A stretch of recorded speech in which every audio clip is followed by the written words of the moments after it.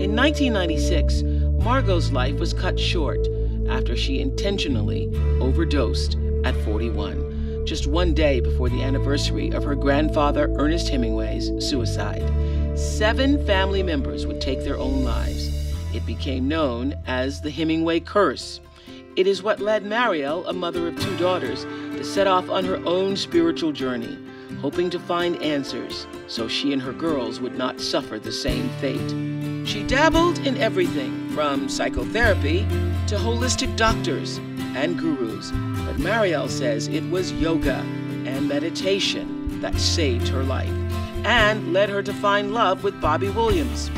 Today, she's become an outspoken advocate for mental health, filming the autobiographical documentary Running from Crazy, soon to air on OWN. And she and Bobby recently wrote Running with Nature, a guide to mind, body, spirit, wholehearted living. I couldn't imagine a more perfect setting for a conversation with Marielle and Bobby than here, amidst the natural beauty of a Maui mountainside. I'm so excited to have you all here. No, thank you. Thank you so much for having us here. This is a great place. Thank you. Great space. You know, often, we all know this, that spiritual challenges are really what define our character. That's how you get it.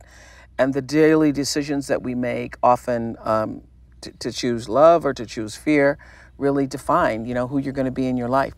You have had enough challenges to plenty of spiritual challenges. Well, I think, here's the truth. I think we all have incredible spiritual challenges. Yeah. And I also believe that we all have a story.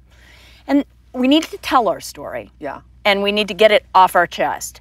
But once you've told the story, it's time to move on and create a new story. But your story, coming from a family of dysfunction, suicide, 7 suicides, that's a pretty powerful story. Yeah. And you've said that your family is your karma. What did you mean by that? Well, I really think the heritage of being a Hemingway, it's a big name, it carries a lot of weight, and I think with that comes tremendous creativity, love, fame, whatever.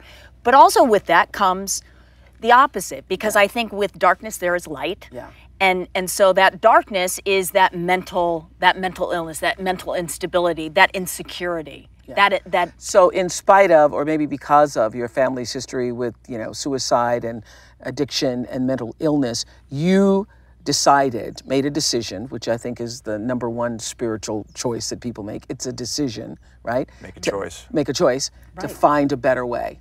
Absolutely. Yeah. Absolutely. But I wouldn't have been able to find a better way had I not really addressed my fears.